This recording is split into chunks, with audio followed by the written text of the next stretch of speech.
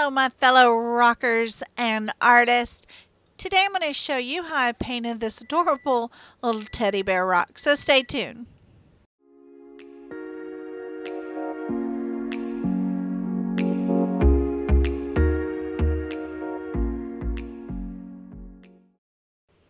So I started out with painting this rock black like I normally do. And then I'm just going to sketch out my little design of the teddy bear. And I hope you'll give this rock a try. It's so cute. I just fell in love with him or her. I guess it's a her. She's carrying a little pink blanket, so it's got to be a little her, right? So she's really cute. And so really these are just, I'm breaking her down into shapes, and there's just a lot of circles, right? So pretty easy to kind of sketch out. But I will have the traceable for y'all for those that just want to use the traceable, which is fine. Actually, tracing images is a really good way to learn how to draw. So I don't consider it cheating, and a lot of people in the art industry do not consider tracing cheating. There are some pretentious people that do, and but I will tell you that the original, the old school artists, you know, all of a sudden I'm drawing a blank, Da Vinci and those guys, Picasso, they all traced their images. So if they can do it, then we can do it, right? So, and drawing is totally different than painting. So I am going to go in and paint everything white. I sketched out the design for y'all, but I am going to go ahead and cover up a lot of it with the white paint. But I always like for y'all to know exactly what design is that I'm going with. And I was using my my small liner brush, going with a kind of a wider brush. A wider brush is going to leave less brush strokes, where the liner brush would have left a lot of little brush strokes.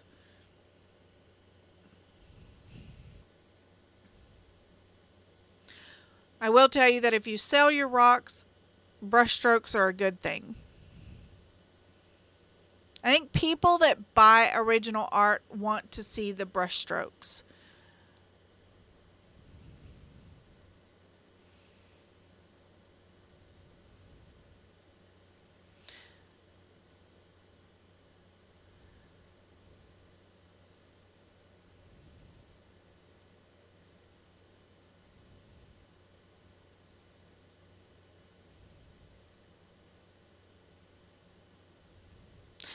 And sometimes he looks white and sometimes he looks blue. I did do it in a baby blue. So now I'm going around the ears, and you notice like I didn't do fur around the body and the feet, but around the ears I'm indicating the fur. I do go around and do the fur everywhere else where I've blocked it in. But since the ears are so small, instead of just blocking them in, I'm going to go ahead and do the fur. And it's basically just a bunch of little lines. Little fine lines that make up. And you don't have to do the inside of the body. You just have to kind of do the outside where it meets the black to indicate that he's got, you know, this shaggy fur. Now on his face, I am going to pull some more towards the center of his head, or her head.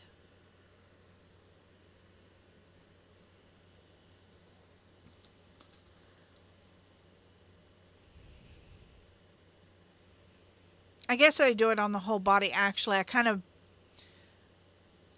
you'll see how I do it to indicate fur on the interior part of his body, her body.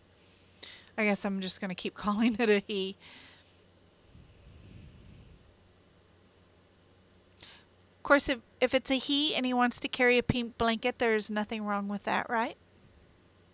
No judgment here.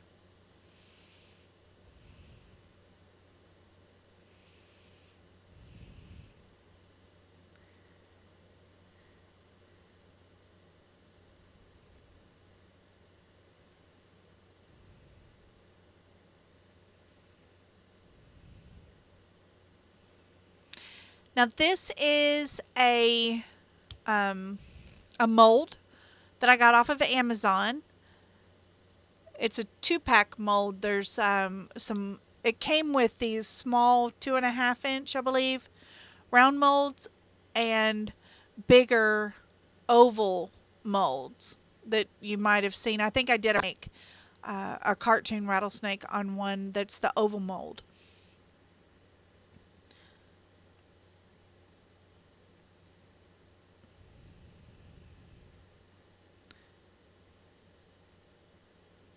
But if you want to know the link to that, I don't, I'm not sure how the Patreon videos work. Like, can you see the description? I'll go ahead and put it in the description just in case. I'm not real sure how these videos link in Patreon.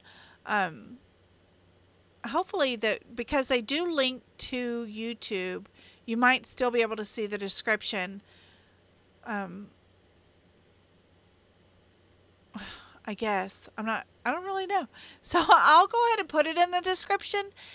If it doesn't show up, if you can't see that, just message me or leave a comment and I will get you the link to these actual molds because I bought mine off of Amazon. So I'm going in and putting in his little blanket, which is kind of like a fuzzy blanket, like a terry cloth blanket. Do they make blankets out of terry cloth? I thought there would be a towel. Maybe like a fleece blanket. It's a fuzzy blanket because I do add some texture to it to make it look fuzzy.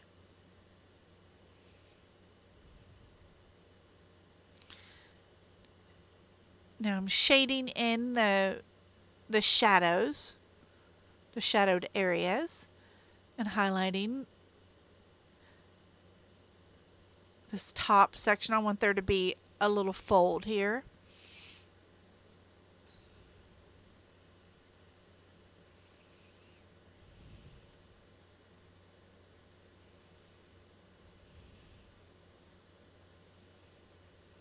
And see, I'm doing a lot of like stippling, and that's what's adding the texture to the bear and the blanket.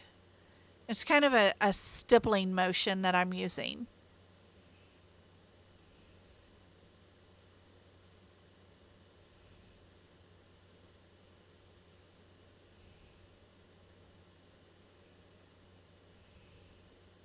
Because I don't want it to look smooth. I want it to have some texture to it.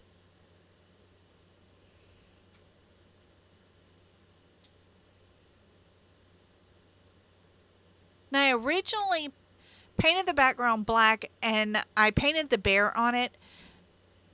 And then I thought, get down from there. Oh my gosh, sorry. My cat, we have snakes and one of my snakes is out and climbing around, and my cat just got on top of the cage. So she's distracting me. These snakes are big enough that they could actually kill her, but we try to let her spend time with them to try to I don't know, to deter her curiosity. I also have a parrot that lives here too, and she pays no attention to the parrot because she's been allowed to investigate her, and the parrot has bit her twice, and so she pays no attention to Harley. And I know in some of my videos you've probably heard Harley in the background. So Harley has made it very clear to her that she is not to be messed with. And so, but the snakes, they obviously can't get to the cat, so the cat's name is Callie. She's a calico. She's beautiful. She's an awesome cat. but we we try to allow her to be curious and let her investigate the snakes, but because they cannot let her know, like we can't let them strike at her or anything, like we would never let them do that, but I feel like because they move around and they've never taught her that they're not to be messed with, she's hasn't lost her curiosity to them like she has with the bird. And the bird was all purely by accident. I always thought that she would hurt the bird, and then she stuck her paw in there one day before I could get to her, and Harley nipped her.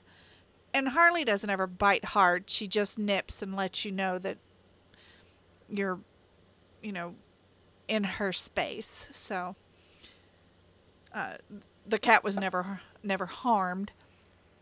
But I'm hoping that over time she'll lose interest in the snakes, but so far it hasn't happened. Anyway, she's the latest addition to our family, so she's very curious about everything going on. Anyway, so here I am putting in the fur texture to the head of the teddy bear. And so I'm doing this in lines. It's subtle though. There's not a lot of contrast between the background color and the fur.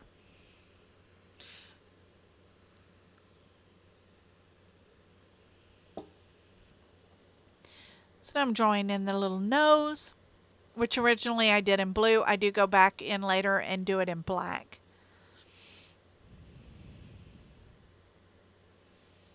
And you can see I'm still doing that stippling motion in the areas that I want highlighted. And that adds that texture. And then I do just a little line down the middle of the face to kind of indicate a seam.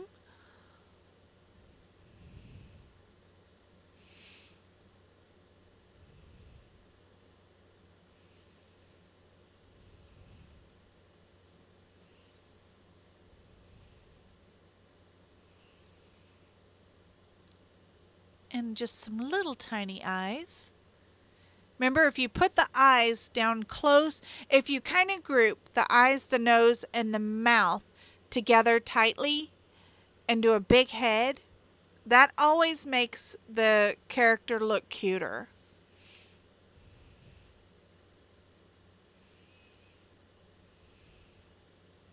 And you do the eyebrows real high up. It helps too.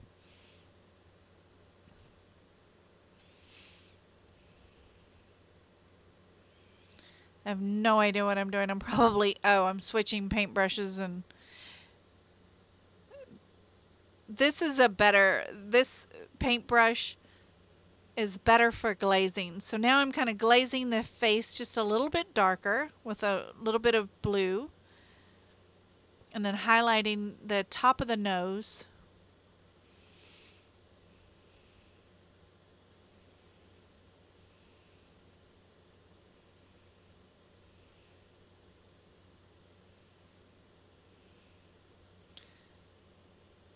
And then just adding in some more shadows. Now I am going to take in my Liquitex black, but I'm not going to trap this design. I'm just going to indicate some really dark areas. And I always talk about it.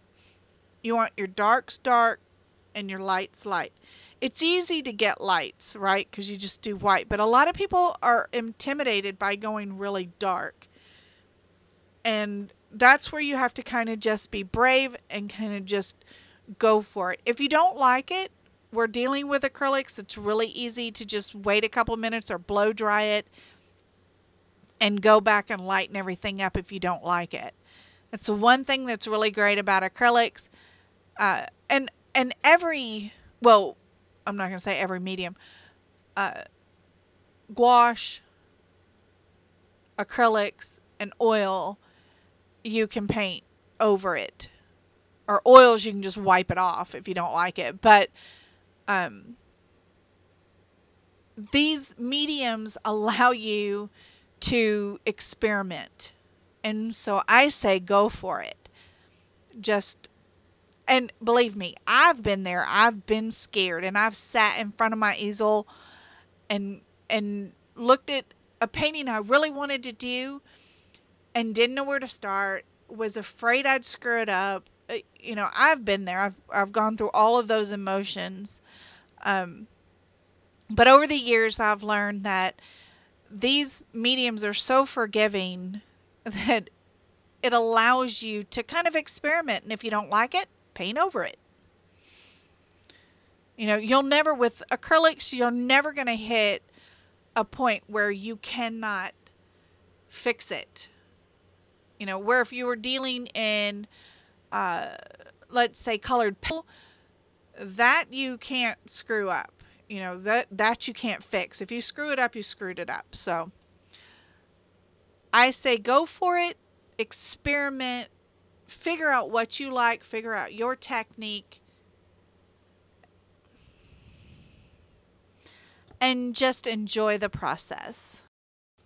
So now I've moved my rock onto a Lazy Susan or a turntable, and I anchor my hand down, and then I just spin the table to create a straight line.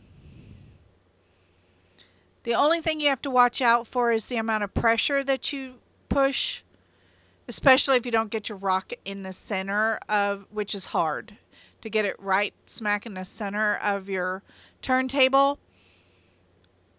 So it takes a little bit of, you know, kind of finessing back and forth. But I did a ring around the top, and then I'm going to do kind of a plaid design down the side, and then another ring at the base.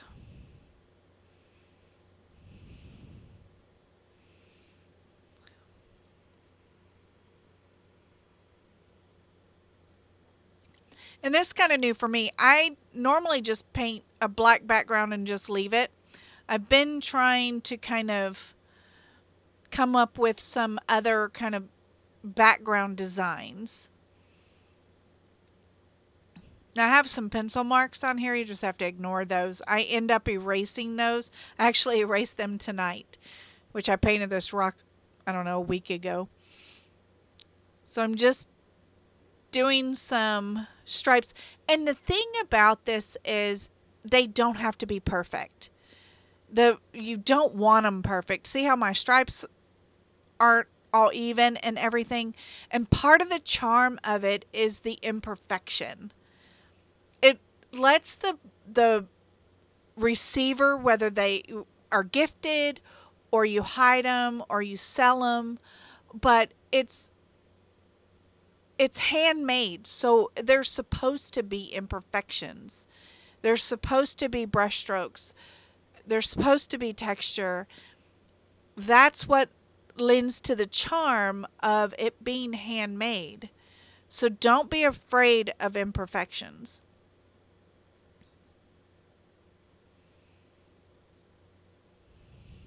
So now I'm just, and every set of stripes is going to be a little different color, and I reverse the direction to kind of give that plaid feel to it. See, here you can see that my stripes aren't the same width, and there's some areas where I screwed up on this. This is the first time I've ever done kind of plaid, but I just rolled with it. I didn't really care.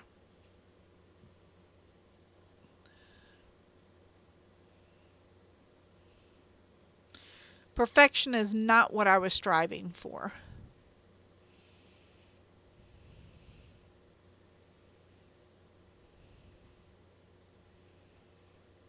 And when you when you relieve yourself of that kind of constraint that it's got to be perfect,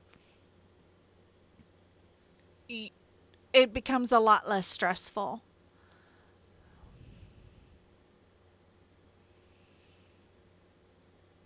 And when I kind of hit that point where I started to become okay with imperfection in a design. You know, I strive for perfection in certain areas, but like in this case, imperfection was fine. It became more enjoyable for me. And I think my art improved a lot because I wasn't so scared and I started to experiment and really enjoy the process.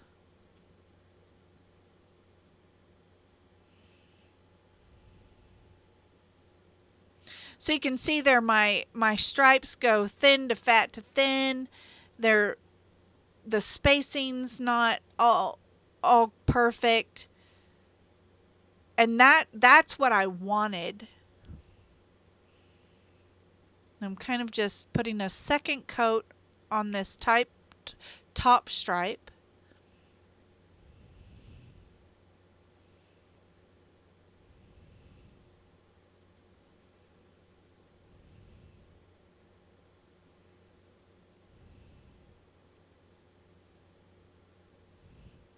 Now I'm going to flip it over and I'm going to do the bottom stripe. Now the bottom is a lot harder because of the way the mold formed. This isn't perfectly round. Where the top is, the bottom isn't.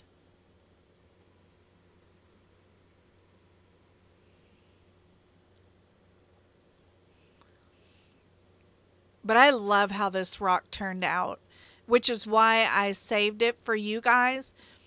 When I have a rock that I really like, I save it for y'all.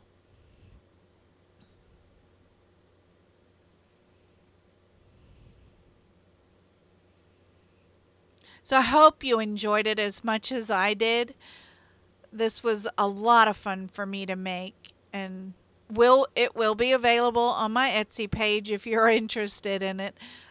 This style of rock makes a great gift, and it makes a great paperweight. That's what I call them, paperweight rocks.